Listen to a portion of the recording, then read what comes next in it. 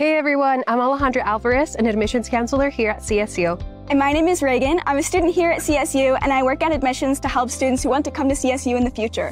Today we're going to be talking about some tips and tricks with the application process.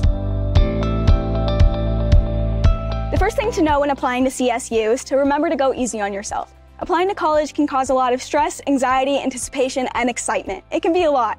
We want you to know that there is an admission counselor ready to help you figure it all out. We recommend you apply early because there are no drawbacks. You will get an admissions decision sooner and can confirm anytime you're ready to move on to important steps, such as financial aid, housing, and more.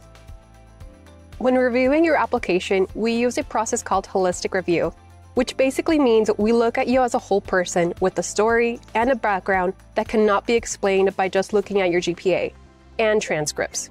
We want to learn who you are, where you want to go, and how we can help you get to CSU and be successful.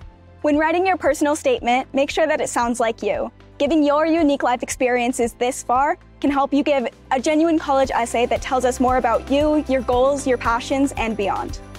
Once you have submitted your application, check your email regularly for your admissions decision and connect with your admissions counselor if you have any questions. In the end, applying to college can be very overwhelming, but we're here to help you out along the way.